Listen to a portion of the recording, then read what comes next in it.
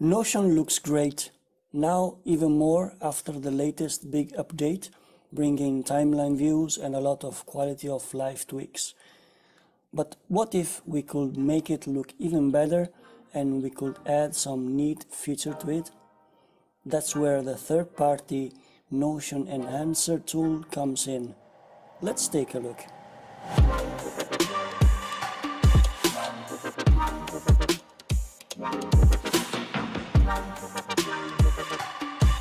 Nazza here, bringing to you some Notion productivity content this time.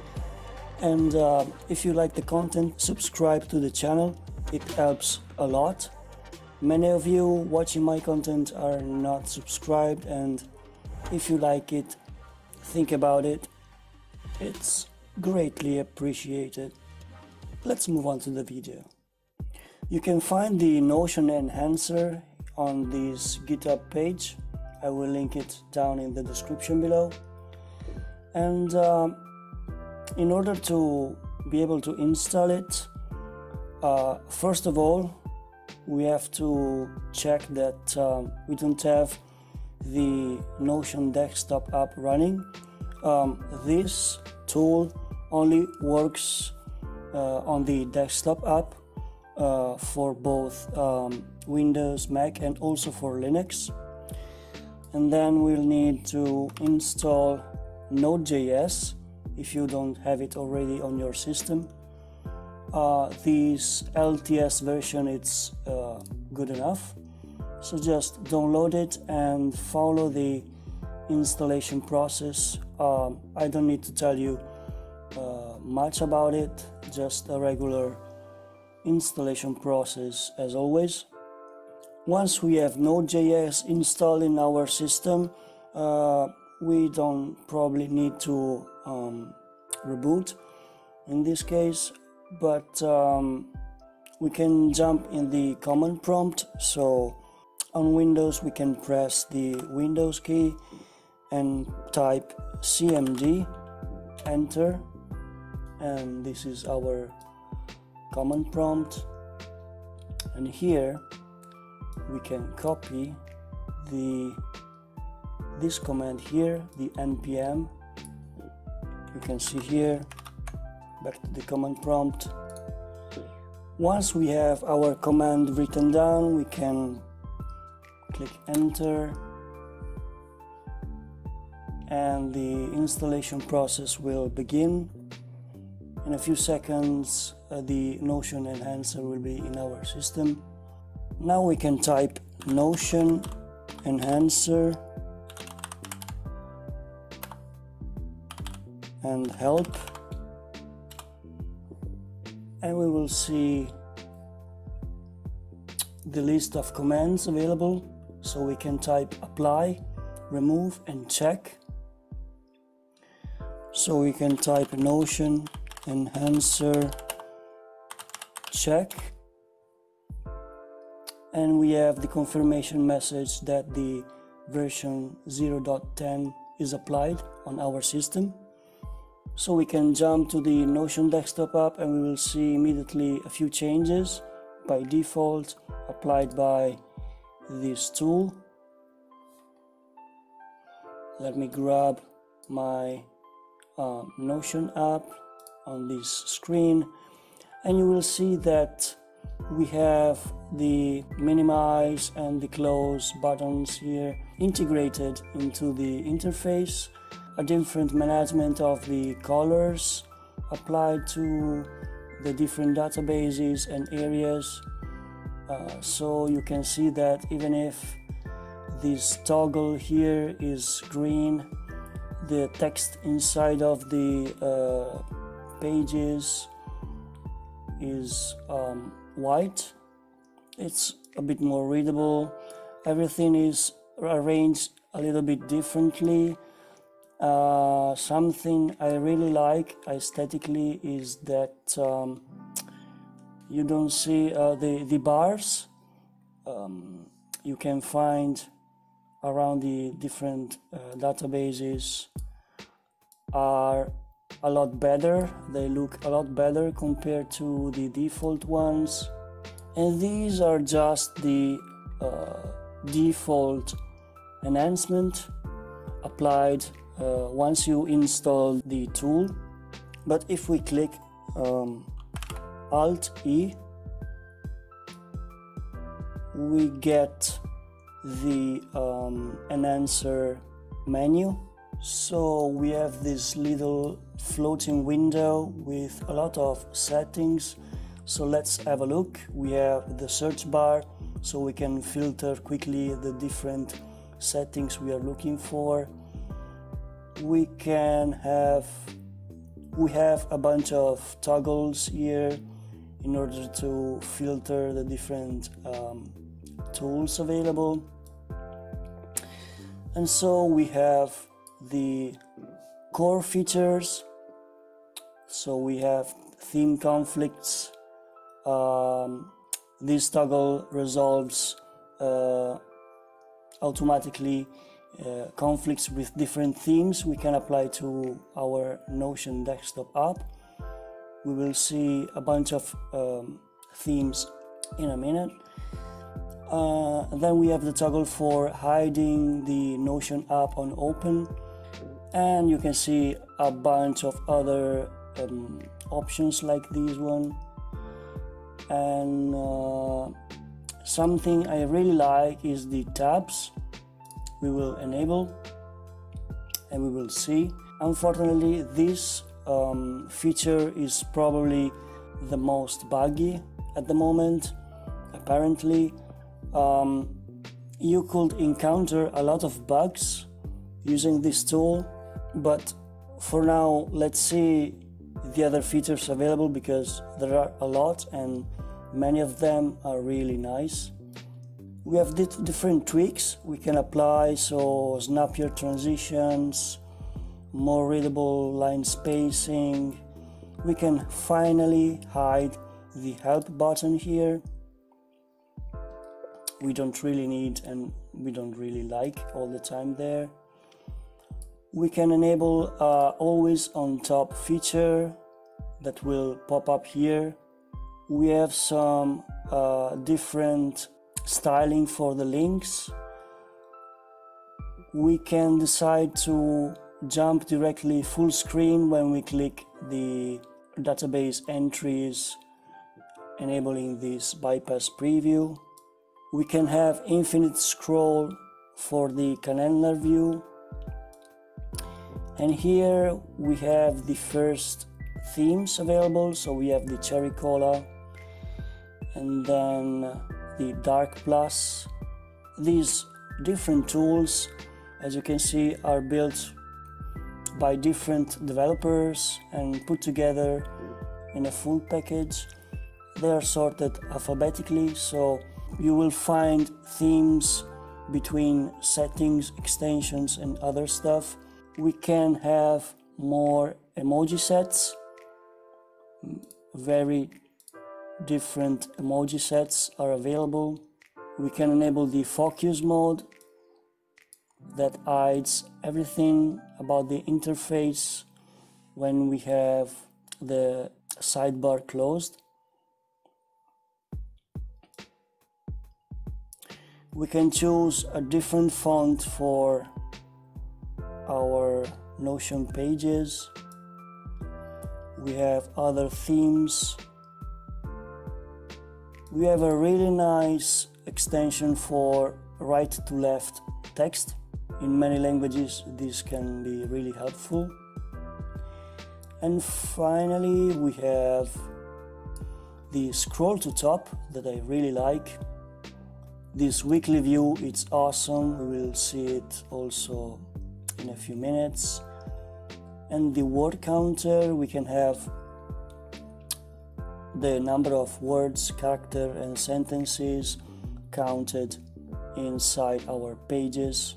Let's enable emoji set, like for example the Google one.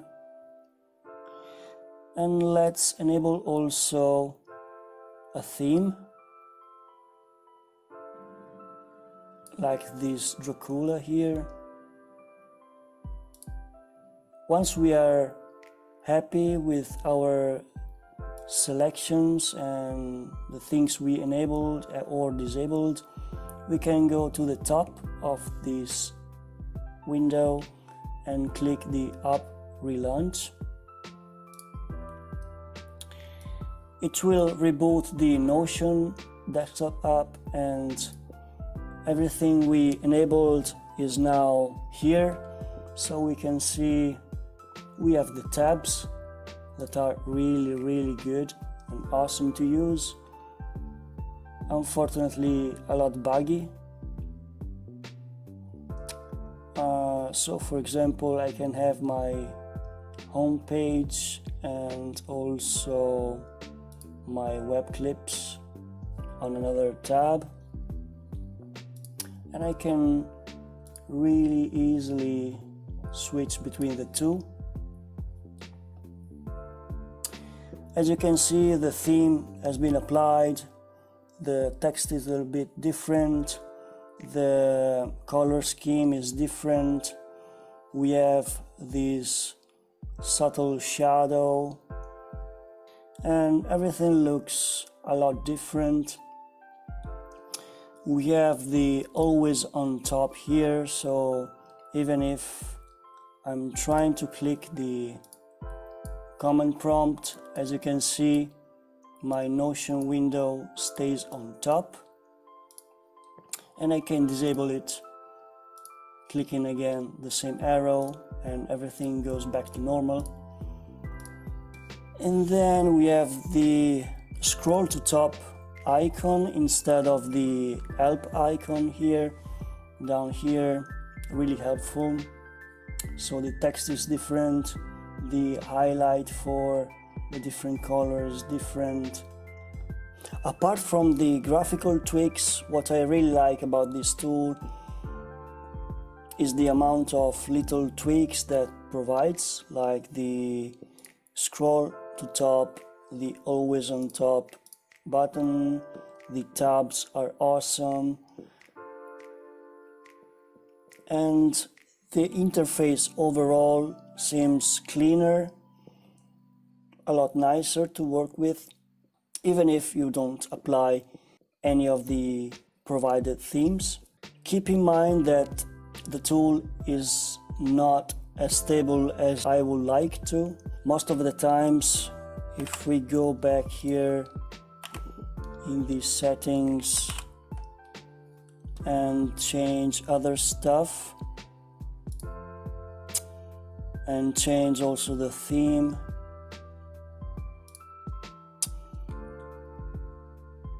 when you change the theme, you will have this message telling you that you have two themes applied, so you have to choose which one to apply between the two. So let's disable the Dracula, and you can enable this auto resolve theme, and what it does is just that. Let's try to relaunch the app, and as I planned, the app crashed. The problem most of the times is due to multiple tabs. The desktop app doesn't like multiple tabs, so what you have to keep in mind usually it's to close additional tabs before closing the Notion app. That should solve the problem. Unfortunately, when this happens, you can't do much. We can try to reboot again the application, but we should have the same issue. So the only thing we can do is to close it again,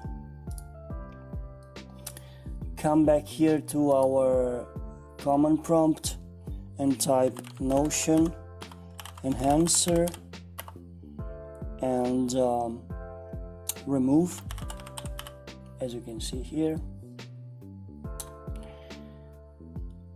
Let's confirm, and we are now back to the official app as it is. Everything is back to normal. and we can close it again, and simply this time, because Notion Enhancer it's already present in our system, we can just write Notion Enhancer apply,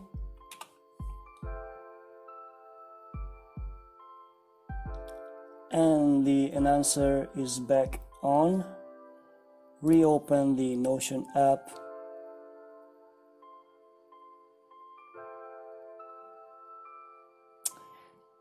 and we are back with the default applied settings from the enhancer.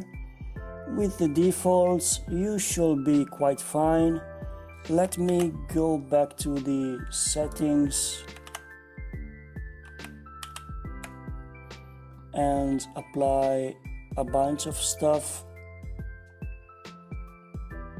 So let's keep the tabs alone for now. The always on top, it's fine. Let's try the bypass preview. The calendar scroll, I want to show you that one. The weekly view, and scroll to top, it's fine. Let's go back to the beginning and relaunch the app. So now we enabled the weekly schedule, and this is a nice view that you can create simply making a new calendar view and call it weekly. Once you call this view weekly and you go to it, you will have this fantastic 7 days view that it's perfect for managing your week and your appointment and your task. In order to try the calendar infinite scroll, we have to be in a full page database. So now we can just infinitely scroll down and add as many appointments as we want. If you want to know more about all the extensions provided by this tool, you can jump back to the Github page, and after the installation part you will find all the features available and all the commands available, and then you can see the tabs, you can see different tweaks you can apply and a lot of details. It's really well documented. I definitely recommend you to take a look at it and see by yourself which settings you like most, you need most. But I think that it's a really nice package. It provides a lot of really interesting solutions and enhancement for our beloved application. I really hope you enjoyed this brief overview of this tool, and see you to the next one.